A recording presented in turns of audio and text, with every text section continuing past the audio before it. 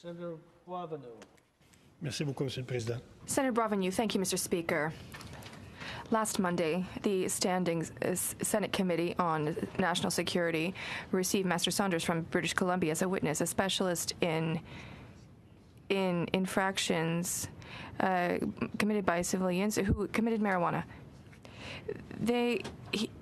He admitted that his business is now flooded with requests. Technically, 40% of Canadians could experience this same situation in the coming years. A response by Senator McIntyre, the CBSA, the RCMP, Global Affairs confirmed having no discussions with their American counterparts. My question is therefore for you, Mr. Government Leader of the Senate.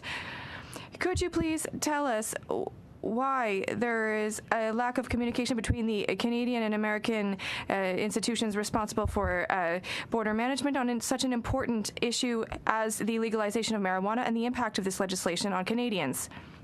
Honourable Senator, for his question, these are matters that are being studied in committee, and not only the committee to which the Senator refers, but other committees as and when the reference to the committees is made.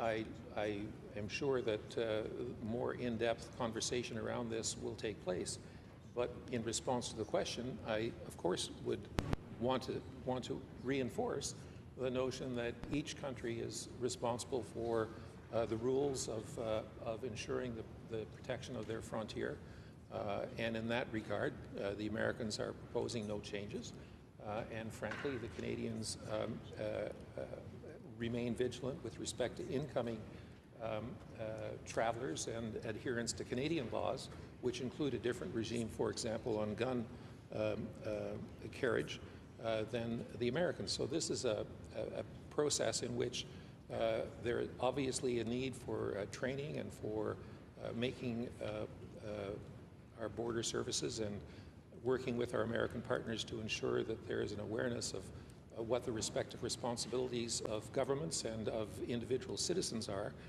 as we look forward to promulgating a law which is yet to be passed.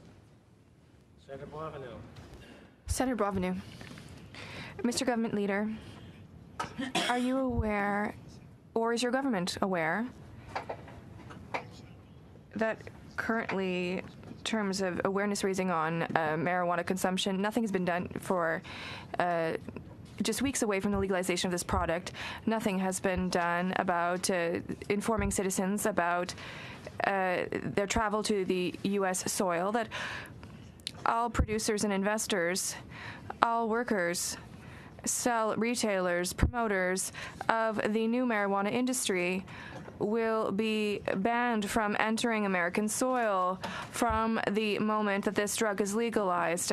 What does your government plan to do to inform these people of the loss of this essential right of entering American soil?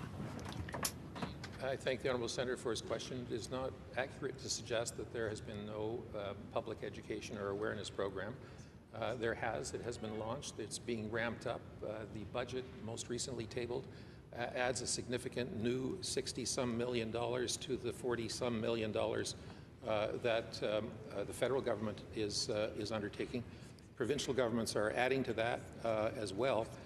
I would be happy to report back in a more fulsome way in this place or through the committee process to ensure that this important component, and I recognize it is an important component of public education and awareness, is being taken seriously, and the government is well launched in this important